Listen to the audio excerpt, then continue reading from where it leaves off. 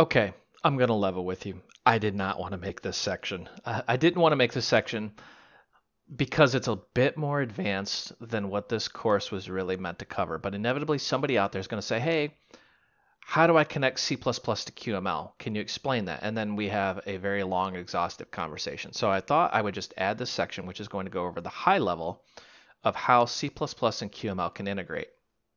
So some disclaimers. QML lives on top of C++ and Qt. You can expose C++ classes to QML and vice versa. However, C++ is an advanced topic and we will not be covering it in this course. It's actually a prerequisite for this course to already know C++ and Qt core. So if you're one of those folks going, I don't know C++, but I want to connect QML and C++ together, I would highly advise you to stop, go learn C++ and Qt core and come back. All right, C++ and QML communicate via signals and slots. If you already know Qt and Qt core, you know exactly what that means. But yes, it means that all the goodness you've learned in Qt core, you can actually use in QML. Everything under the hood is a signal and slot. There's no extra technology you have to learn. It's actually building upon what Qt is already built on. It's actually really cool. So we're going to open the main CPP file and we're going to explain what's going on. And I've already dumped a lot of comments in here and I'm just going to walk you through it.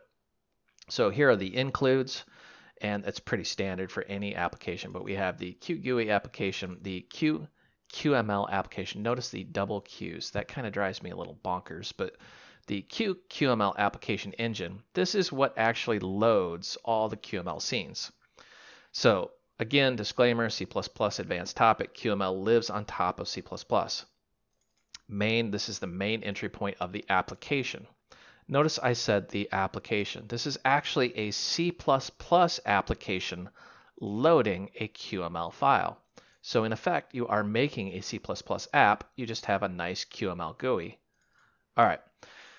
The Qt core application, we're going to set the attributes and we're going to basically say enable high DPI scaling. High DPI scaling is for devices, for example, cell phones, Chromebooks, things of that nature, where you have high DPI visual displays.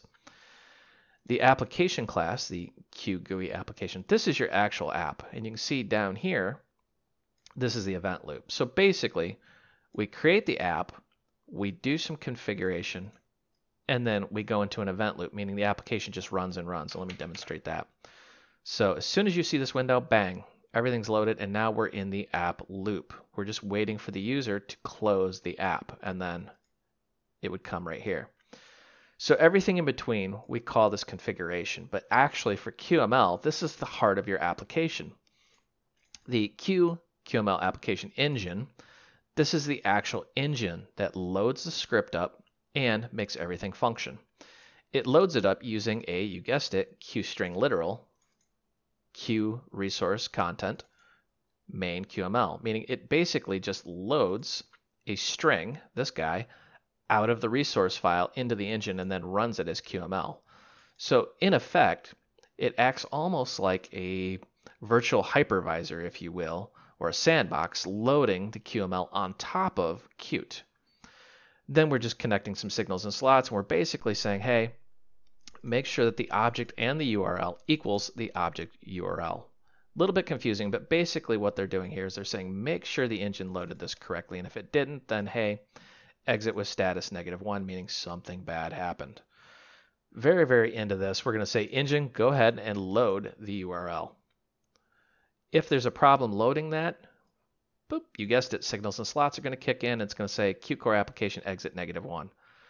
So if you ever go to run an app and it goes like that and then immediately just disappears, check your app output, make sure nothing blew up, and check the app exit status. If it's -1, you know you've got some sort of problem. What's up, everybody? This is Brian. I hope you enjoyed this video.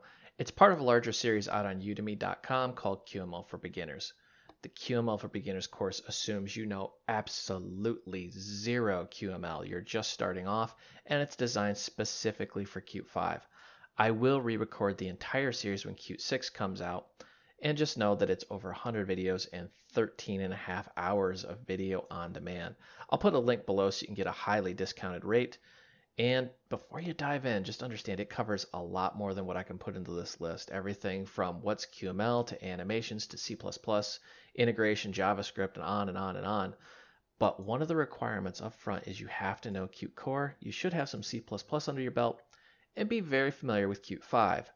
In case you have none of that, I do have some courses for Qt Core beginners, intermediate, and advanced out on Udemy as well. Hope to see you there.